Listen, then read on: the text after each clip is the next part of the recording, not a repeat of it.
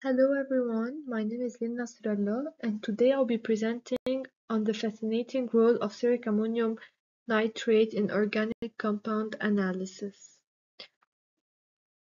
So let's start by doing an introduction of the ceric ammonium nitrate test is a chemical test method for detecting the presence of alcohols in organic compounds.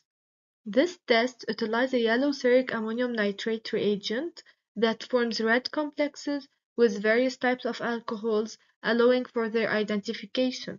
The test can be performed on both water-soluble and water-insoluble compounds, making it a versatile tool in organic chemistry. Next, let's talk about the procedure for water-soluble compounds. For water-soluble compounds, add 4 or 5 drops of the liquid unknown or 0.1 to 0.2 grams of solid to 1 milliliter of ceric ammonium nitrate reagent. Mix thoroughly and observe if the yellow color changes to red. Alcohols react to form a red cerium-4 compound. If a red color develops, watch for it to fade as oxidation occurs. If no change is noted within 15 minutes, allow the mixture to stand for several hours or overnight. Note any gas evaluation.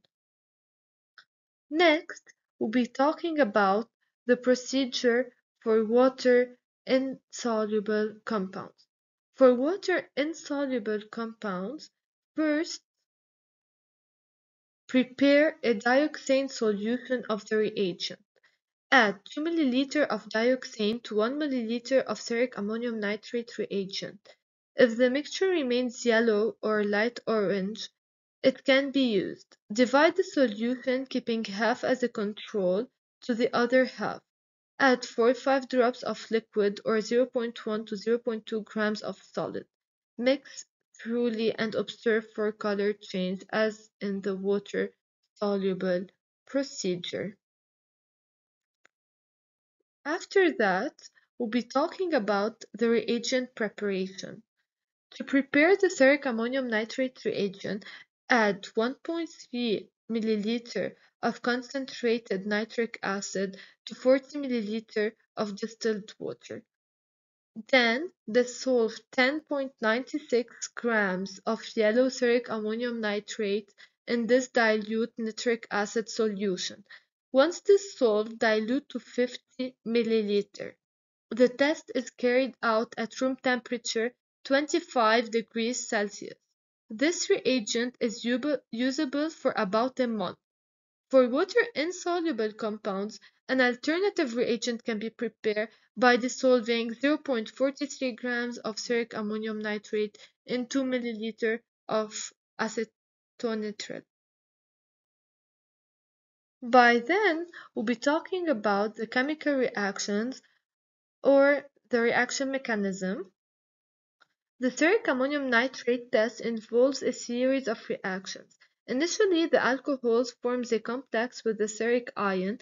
This is followed by oxidation of the alcohol, which causes the red color to fade. The overall sequence for a primary alcohol includes a formation of the red complex, oxidation of the alcohol to analdehyde, and further oxidation to a carboxylic acid. The rates of these oxidation steps depend on the structure of the hydroxy compound.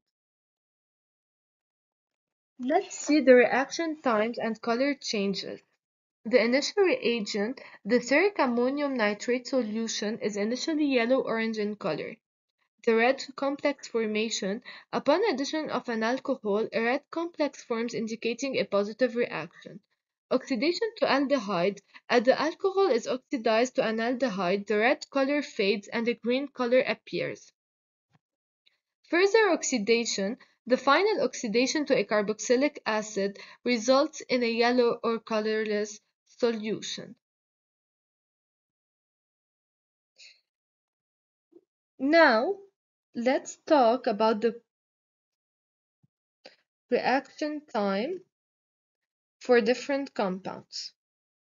The time required for CE4 complexes to be reduced to colorless Ce3 varies significantly depends on the type of alcohol. Primary alcohols like methanol react in 7 hours, while 1-decanol takes 12 hours separately. Secondary alcohols such as 2-propanol react in 6 hours. Tertiary alcohols like tert-butyl alcohol take over 48 hours. Diols, triols, and polyols generally react faster with glycerol, taking 10 minutes. Carbohydrates react quickly with glucose, taking only 30 seconds. Let's move on to the positive and negative tests.